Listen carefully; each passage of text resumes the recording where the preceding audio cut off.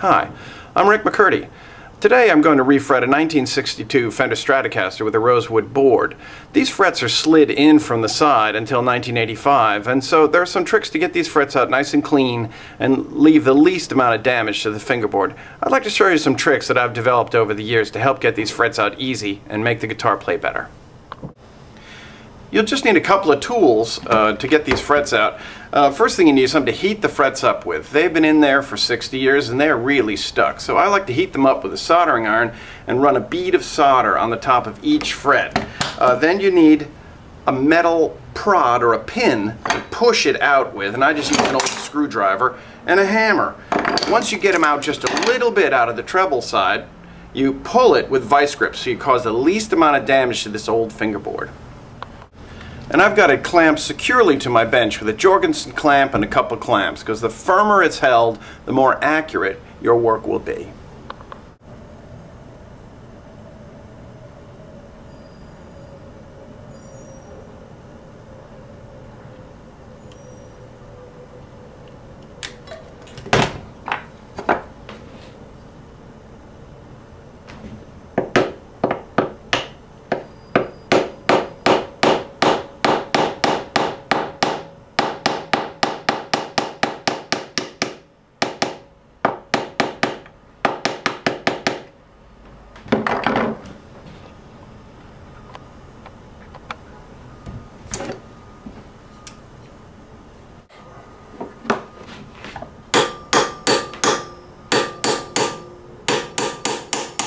Don't forget to push down on the fret when you're doing this to keep it from chipping.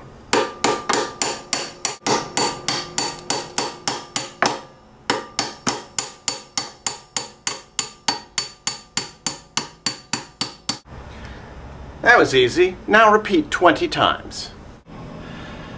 Now, no matter how careful you are or how slow you go, you still may get some chips as you pull the fret out. The most important thing is to fix these right away with super glue. I don't know if you can see these, but right here, put a little super glue on it. Mash them flat with something metal. Certainly don't use your finger. And the moisture from your breath kicks it off a little bit faster than just letting it dry. Now, wood changes shape over the years. This fingerboard was flat in 1962. But under string tension, maple really changes shape. So the secret of a great fret job is to have a flat fingerboard with the truss rod off. As you can see from this, there's no fingerboard on these real Fenders.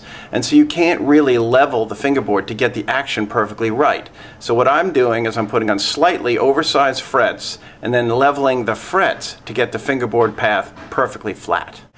For those of you guys who have not seen or used one of these Erlewine neck jigs, there's nothing very tricky about it at all. There's no springs or anything like that.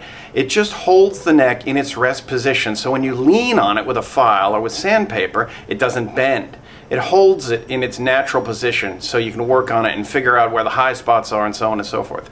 Like I said, I've done this with wedges and a clamp on a bench for many years and had equal results. Now, this fingerboard was very dry, and so it did get some little chips at the edge. So what I did was I ran a bead of super glue down each side of each slot. Now I'm going to take 400 sandpaper on a hard block and I'm going to knock those down. Also, there's a lot of gunk on the fingerboard because, hey, this thing's been played for 60 years. So I'm just really going to clean and level these little bumps out.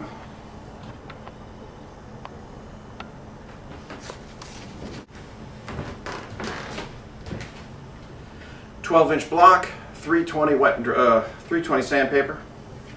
It can be wet and dry. I'm just using this white stuff because I got a bunch of it.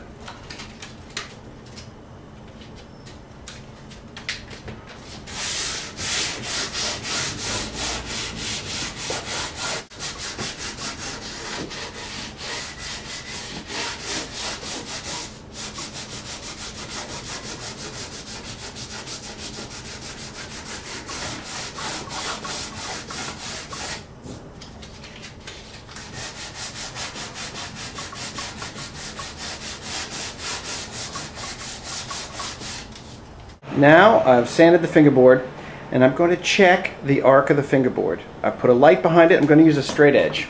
Use it in 3 places. once right down the middle. And if you look very carefully, you can see a gap. See the light under there? Okay. And we do 3 places in the middle, on the high E, and on the low E. Now you got to make sure that you got the straight edge positioned right. On this thing, you want to make sure this gap at the 7th fret is the same for all the 3 spaces. This one is actually pretty good. So we're going to leave it, and we'll do any correction, like I said, with the frets. Alright, the fingerboard is all prepped. I've sanded it 320, then 600 on a hard block, and filled in all the chips with super glue. Now I've got to cut all the slots to the correct depth.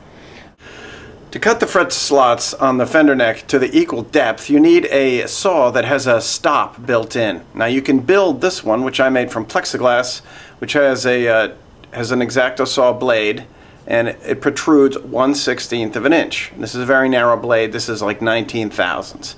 Or you can buy one from Luthiers Mercantile, or this is a Stewie Mac, and it's got a little stop built on it, and it's set to a 1/16. Now the trick with this is not to make the slots too wide, then the fret doesn't grip as well, and you don't get as good a fret job. So making a dedicated tool for this is a very good idea. Try to keep it square.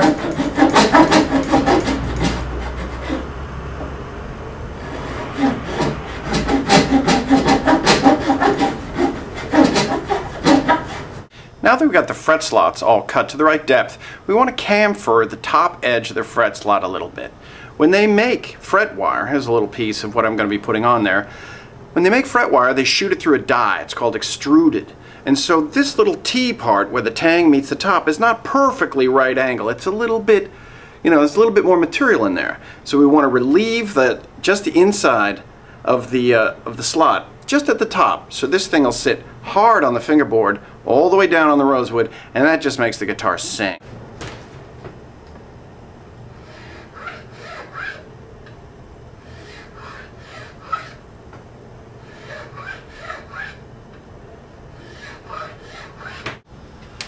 So here's our standard fret wire, 80 thousandths wide, which is the original Fender wire from '62. I'm going to clean this with naphtha, which is also lighter fluid, just because you use a little oil in the machining process, and you got to get your thumb in there and get into the tang, and you can see, ooh, so it's pretty clean, but you can see the oil in there, and this will help it once again really get a good grip on it. See how dirty it is? Then once I do this, then I'm going to run it through and re-arc it. Now the best way to deal with fret wire is to over bend it so the tips of the frets go in first, and then you pound the center down. This really locks it in. So now I'm going to over bend it from this radius, it came from factory this way, and give it a little bit more, see, a little bit finer.